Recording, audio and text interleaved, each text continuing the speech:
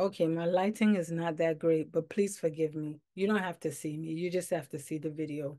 I love this brother.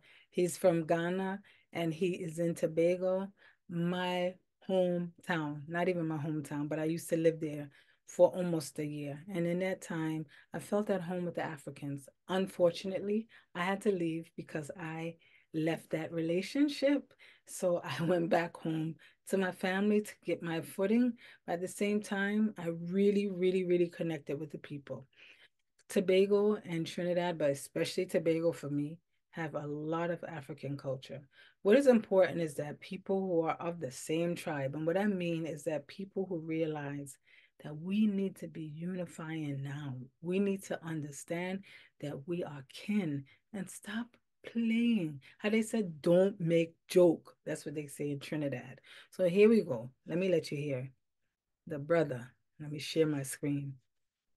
And so you can hear my young brother running all around Tobago, the land I love, eating roast corn, eating roast corn. They never had roast corn like that. Critiquing the roast corn. No salt. You don't need salt. You don't even need butter. I feel like taking it to the sea. and just dip into the sea and start eating. You don't need salt.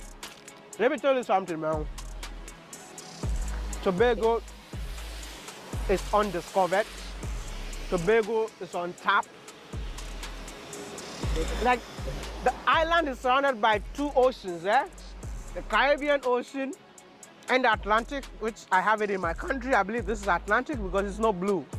When you get to the Caribbean side, I mean the Caribbean Sea of Tobago, is so pristine, man. I've never seen anything like that before.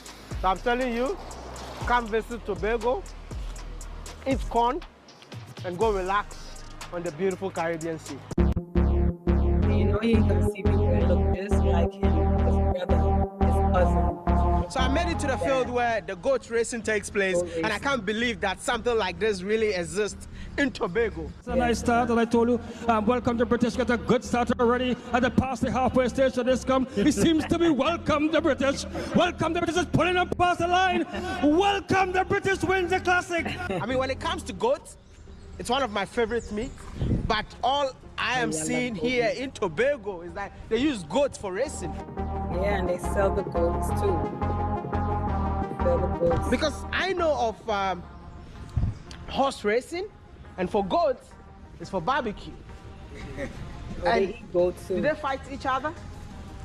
No, really, if the boot, I don't know. Because if you have these two goats in Ghana, they will start fighting each other. So, what are you gonna do today? What breed is this? This is Sinan. Okay. Sinan mixed with Anglo. Are you gonna sit on it? No. You're gonna run behind of it and you're gonna run in front. If you sit on it, you're gonna break its back. You're gonna walk. Walk. The people. The race has just begun. Say that when you walk around the tree a certain amount of times, the enslaved could find their way back home and they could fly away. And some energies will help them to connect back to their homeland and they will come back. See how big it is? You can't wrap your hand around it. Yeah. It's said to be a very, very powerful tree. Oh, yeah. You know, there was one time that I was out somewhere and I took a picture of this beautiful tree. The roots were so strong up in, I forget which part of Tobago I was in, but if I find the picture, I'm gonna post it. I'm gonna post it because I was just so like drawn to the tree. I found the picture of the beautiful tree I took when I was in the mountains in Tobago.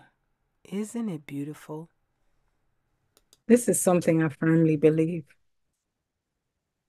While people are trying to survive on the continent, right? And some people don't even have time to study their culture because they've been taught it's ugly, it's dark, it's like what do you call it?